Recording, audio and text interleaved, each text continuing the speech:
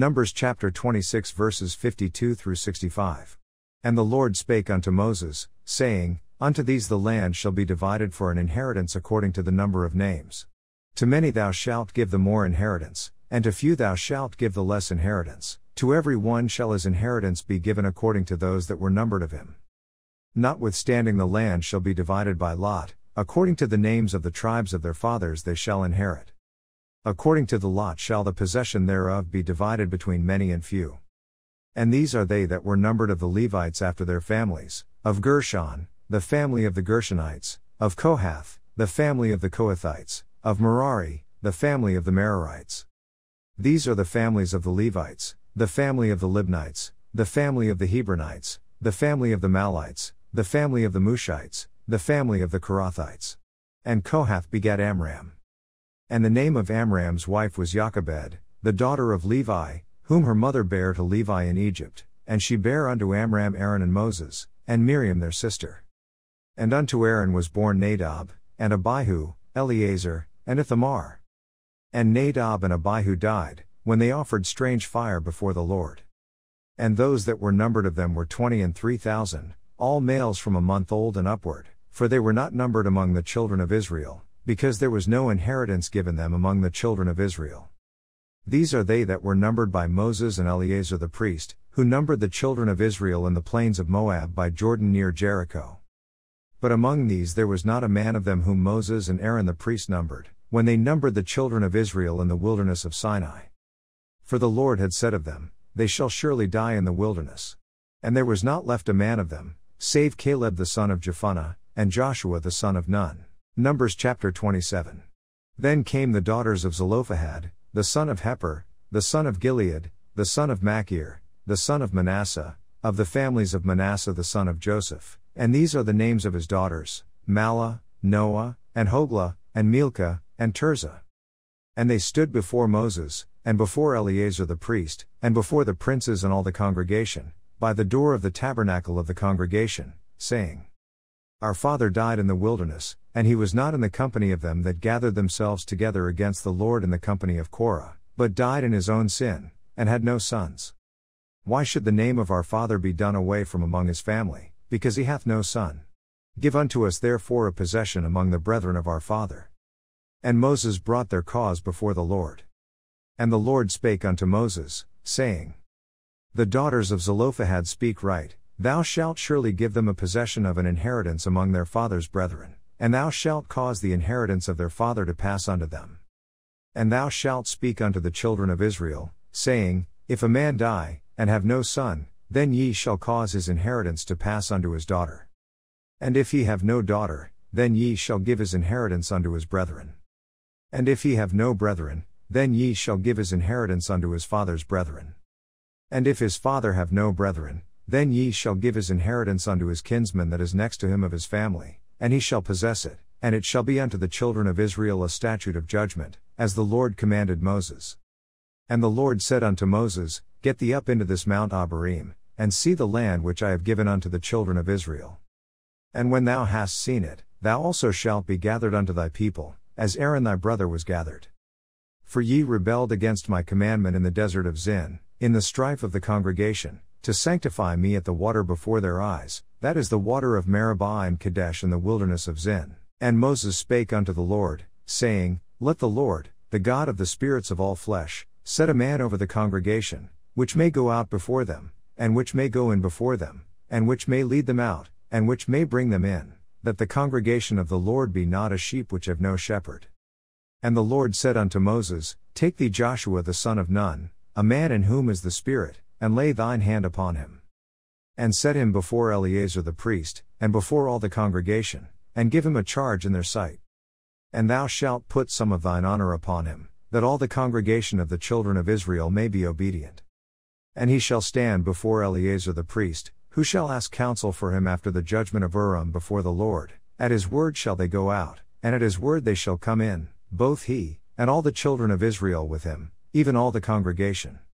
And Moses did as the Lord commanded him, and he took Joshua, and set him before Eleazar the priest, and before all the congregation.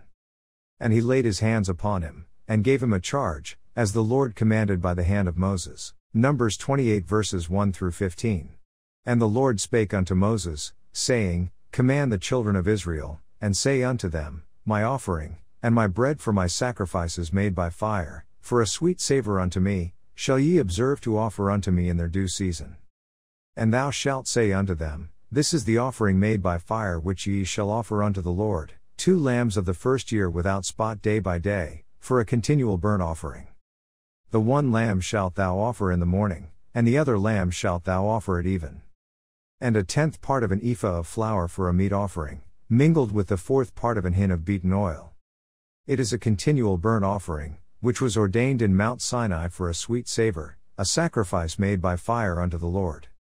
And the drink offering thereof shall be the 4th part of an hin for the one lamb. In the holy place shalt thou cause the strong wine to be poured unto the Lord for a drink offering. And the other lamb shalt thou offer at even, as the meat offering of the morning, and as the drink offering thereof, thou shalt offer it, a sacrifice made by fire, of a sweet savour unto the Lord. And on the Sabbath day 2 lambs of the first year without spot, and 2/10 deals of flour for a meat offering, mingled with oil, and the drink offering thereof. This is the burnt offering of every Sabbath, beside the continual burnt offering, and his drink offering. And in the beginnings of your months ye shall offer a burnt offering unto the Lord, 2 young bullocks, and 1 ram, 7 lambs of the first year without spot. And 3/10 deals of flour for a meat offering, mingled with oil, for 1 bullock, and 2/10 deals of flour for a meat offering, mingled with oil, for 1 ram. And a several 10th deal of flour mingled with oil for a meat offering unto 1 lamb, for a burnt offering of a sweet savour, a sacrifice made by fire unto the Lord. And their drink offerings shall be 1/2 an hin of wine unto a bullock, and the 1/3 part of an hin unto a ram, and a 4th part of an hin unto a lamb. This is the burnt offering of every month throughout the months of the year, and 1 kid of the goats for a sin offering unto the Lord shall be offered, beside the continual burnt offering, and his drink offering. Luke chapter 3 verses 1 through 22. Now in the 15th year of the reign of Tiberius Caesar, Pontius Pilate being governor of Judea, and Herod being tetrarch of Galilee, and his brother Philip tetrarch of Iturea and of the region of Trachonitis, and Lysanias the tetrarch of Abilene. Annas and Caiaphas being the high priests, the word of God came unto John the son of Zacharias in the wilderness. And he came into all the country about Jordan, preaching the baptism of repentance for the remission of sins. As it is written in the book of the words of Esaias the prophet, saying, The voice of one crying in the wilderness, Prepare ye the way of the Lord, make his paths straight.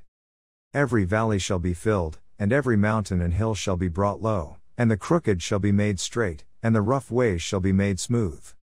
And all flesh shall see the salvation of God.